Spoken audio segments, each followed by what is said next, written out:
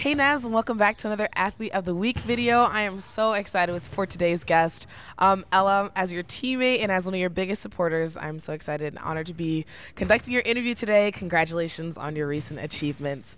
And many congratulations to you on successfully earning 1,000 career assists. I'm sure the path to this accomplishment has had its hills and valleys. Can you tell me a little bit about the key moments or turning points for you in your career that were instrumental in shaping your approach to the game you play? Yeah, well, first of all, thank you.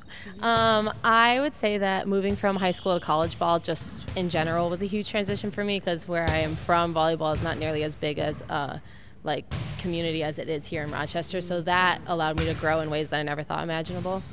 Yeah. And with Tara coming in, that was also just like a huge transition moment for me as well. Just like difference of perspectives, being able to value and think about both and being able to like take from those and move forward as well. That was a big turning point. And you mentioned a little bit about your relationship with head coach Tara Jalen, but as team captain, you work really closely with her, and she is in her second season with the women's volleyball team.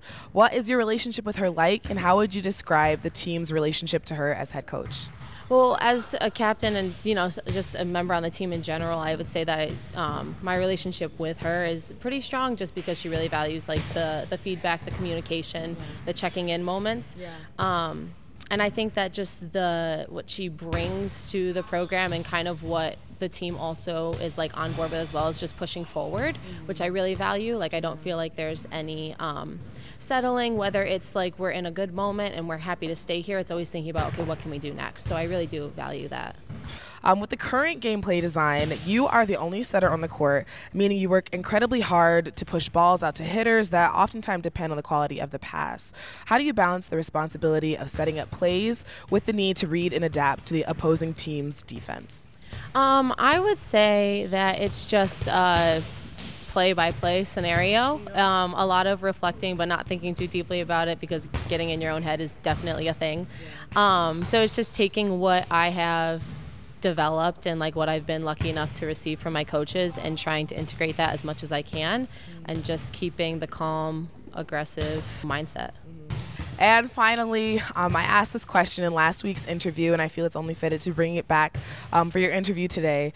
You have beautifully led our team and the ladies around us on and off the court as a leader and as a friend, and you have achieved so much as a senior here at NAS. What would you say to the little girl who was just learning how to play the sport that you've learned to love today? I would just say continue to put yourself in uncomfortable positions and scenarios. I feel like that's where the most growth happens in life and in sports as well. And so coming to college and playing ball was a really uncomfortable thing for me, and it allowed me to blossom in ways I never imagined. And so just continuing to allow yourself to play with people that challenge you, I would encourage her to do that. Thank you, Ella, for joining us today. Thank you for your guidance as our team captain. And thank you, Naz, for tuning in. We'll see you in our next episode.